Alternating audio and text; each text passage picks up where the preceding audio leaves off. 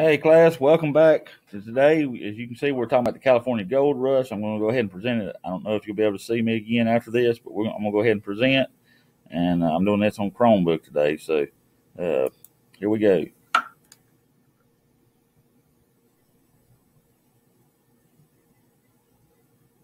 Like we're talking about today, we're still talking about westward expansion. We are talking about the California Gold Rush. And during the California Gold Rush in 1848, at Sutter's Mill, gold was discovered. And when gold was discovered, all these people flocked to California to try to strike it rich. They wanted money. They wanted quick money. And some of them came and they got rich. Some of them didn't.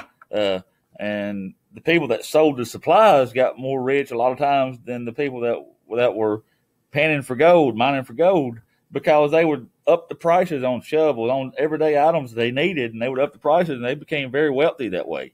So, but that's what we're talking about today: the California Gold Rush and how it expanded the West because of the California Gold Rush.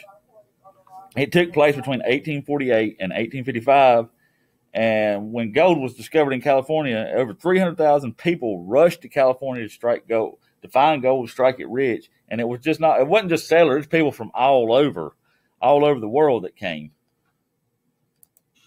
When was it?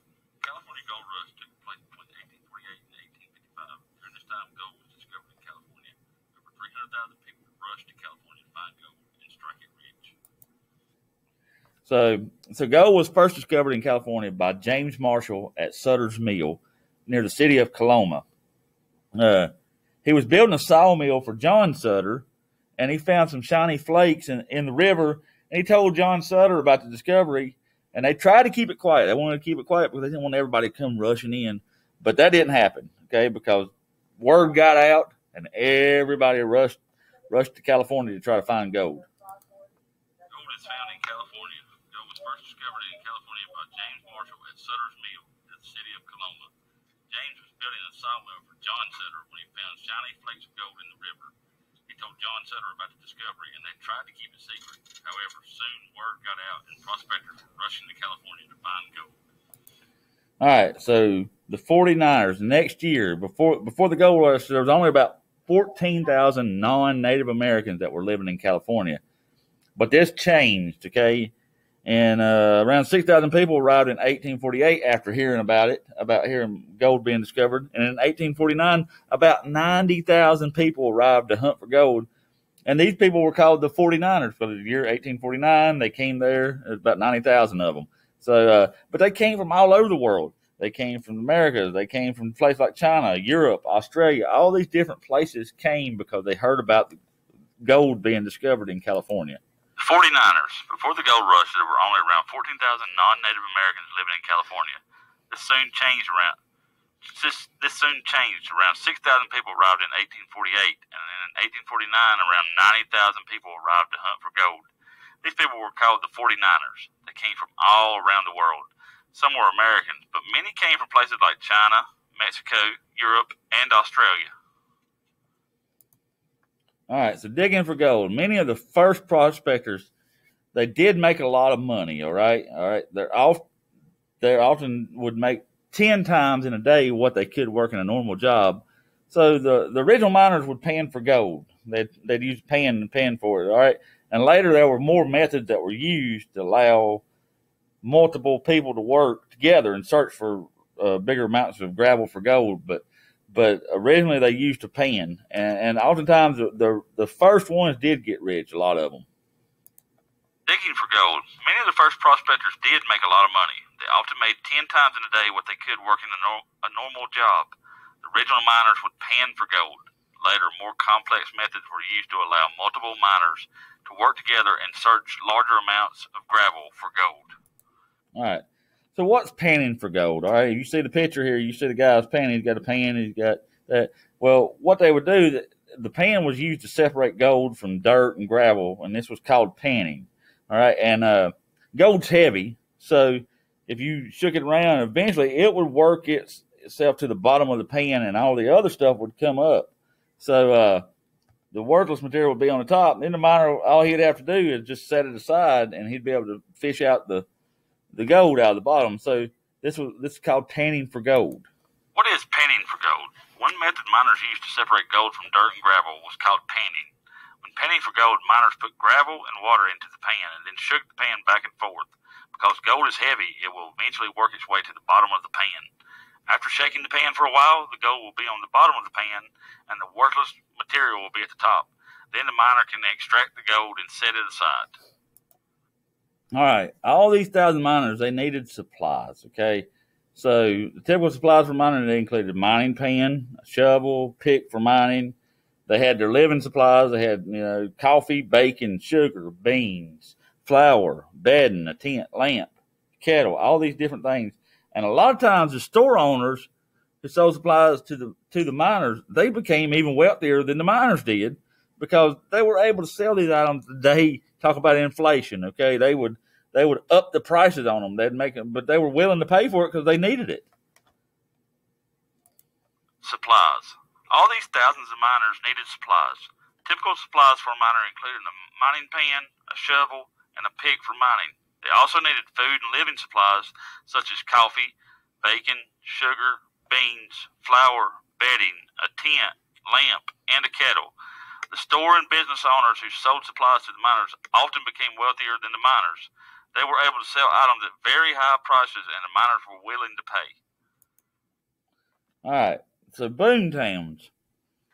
Whenever gold was discovered in a new place, all right, they would come in and they would set up these camps, and these camps would rapidly grow into towns. They'd get bigger and bigger because more and more people were coming to try to find gold. So San Francisco and Columbia are two of these boom towns during the gold rush that are still around today. Boom towns. Whenever gold was discovered in a new place, miners would move in and make a mining camp. Sometimes these camps would rapidly grow into towns called boom towns. The city of San Francisco and Columbia are two examples of boom towns during the gold rush. All right, and then you also, as opposed to boom towns, you had ghost towns. All right, and that's where these boom towns were abandoned ghost towns, all right, because they abandoned these areas when the gold would run out. So the gold ran out in the area, and they'd just leave to find the next gold strike, and businesses and everything would leave too. And the town would be empty, and they're still around today. If I can move this out of the way so I can see. Bodie, California is a ghost town today, and you can go to Bodie, California. It's a popular tourist attraction and still see that.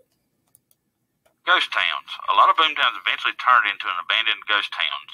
When the gold ran out in the area, the miners would leave to find the next gold strike. The businesses would leave too, and soon the town would be empty and abandoned.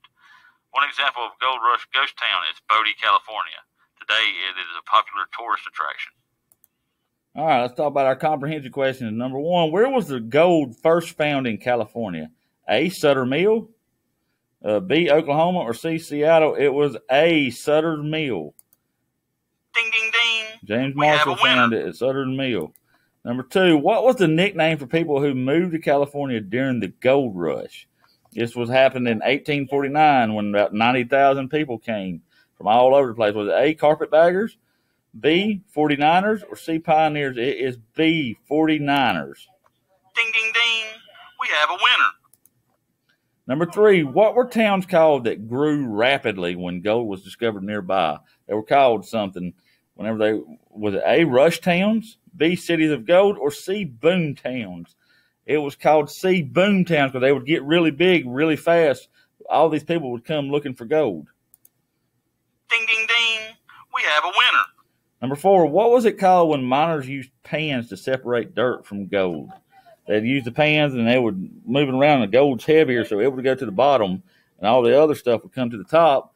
Was it called A, panning, B, summoning, or C, dirting? It was called A, panning. Ding, ding, ding. We have a winner. And our last one, what were towns called that were abandoned once all the gold was gone? Was it A, Hoovervilles, B, ghost towns, or C, Lonelyvilles? It was called B, ghost towns. One place like that is Bodie, California today. They had ghost town where it would go up, all the gold would leave, or they'd mine all the gold out of the area. Then, there's no more money to be made, so they would up and leave and just leave everything the way it was. Nobody was there anymore. Ding, ding, ding. We have a winner. All right, class, that is all for today. We'll continue with westward expansion. We got a couple more lessons to do, and I will see you all next time. Be sure you go on Schoology, go through this, turn it in, and get credit. I'll see you next time.